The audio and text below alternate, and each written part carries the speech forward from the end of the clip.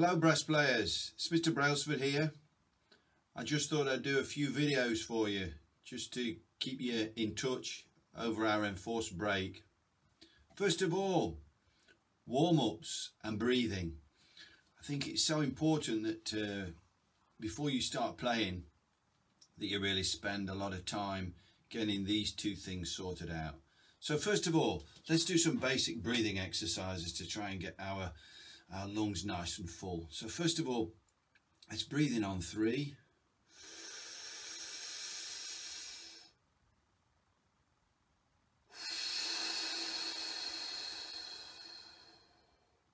So you breathe in, you hold the air, and then you let it out naturally.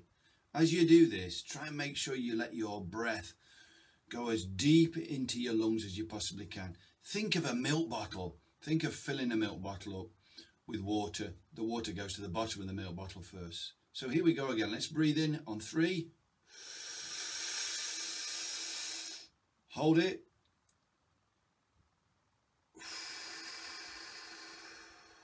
And then let it go out. It's quite easy as well to go from that then to making sure that you always do 3 minutes of mouthpiece practice every day. So again, building in that breathing in. Then we're going to do some long tones on the mouthpiece.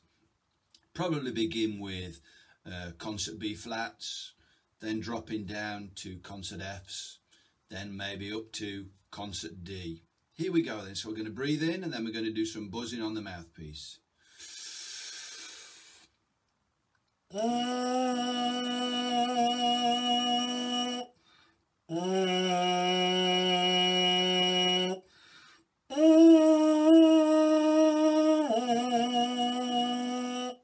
Once you've got that going and you can feel your chops starting to react, then what you need to do is do some articulating on those same notes. So maybe just some quavers, some triplets.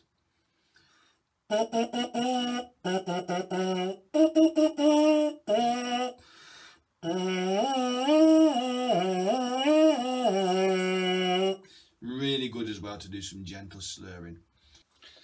Welcome back. We're going to now look at some long tones. Remember, begin with a good breath and then let's go down chromatically from B flats downwards. Then we'll go up in the harmonic series to our Fs and then downwards chromatically. And then up to the next, up to our B flats and down chromatically. Think about a pretty soft production for the first 2 and then maybe the third of the 3 notes. Maybe just give it a little bit more articulation. A little bit like this.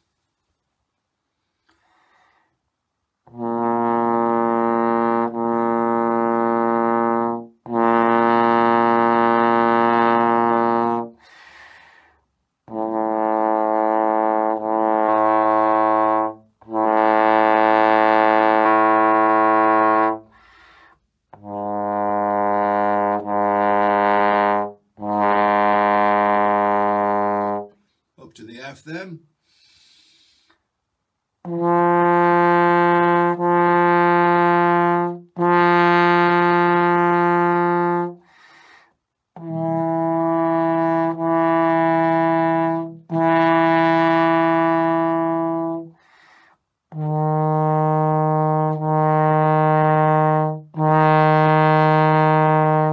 Up to the B flat above.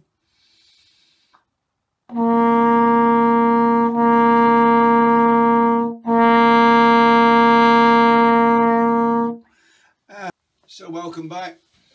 Now you've done some long tones. It's good then to do some gentle slurring. Not full lip flexibility, it's just gentle slurring.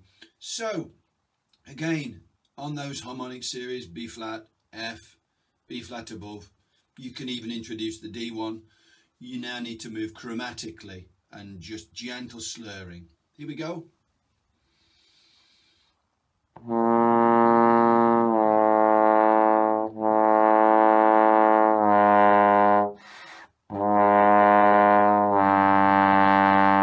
And up to the F.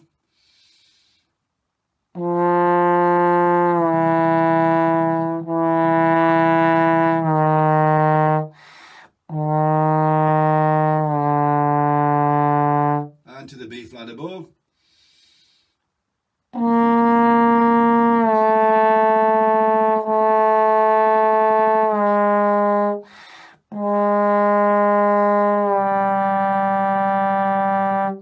the chops feel good, up you go to the D.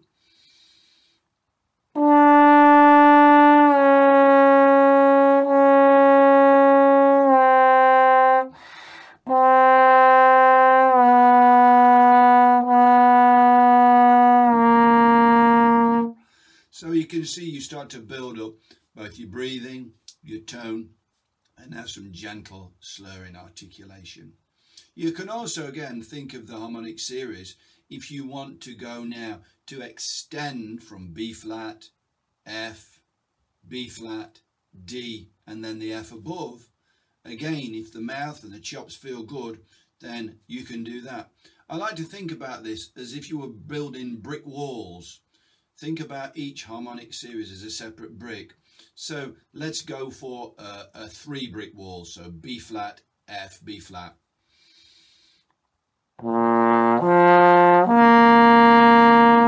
And then let's go for a 4 brick wall. B flat, F, B flat and D.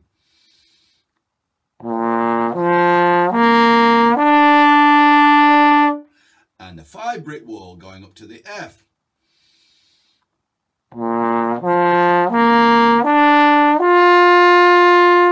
And if you want to go up and you want to come down. If you fancy going for a 6th brick, make sure you go for the top B flat. At this stage, you don't want to be catching the A flat. Let's go for that one.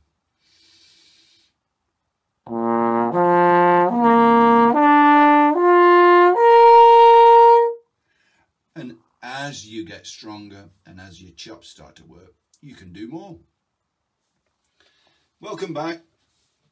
It's important now to do some slurring within a scale, because again that starts to get your slide technique moving early as part of your warm-up. So let's just do a pair slurring exercise using C major.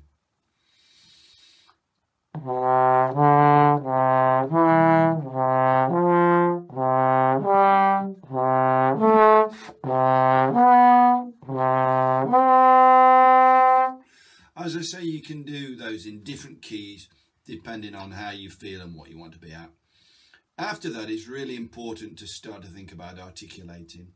So this time, with a much firmer tongue action, you'll need to raise your dynamic maybe up to MF and do some harmonics, but this time do it articulating.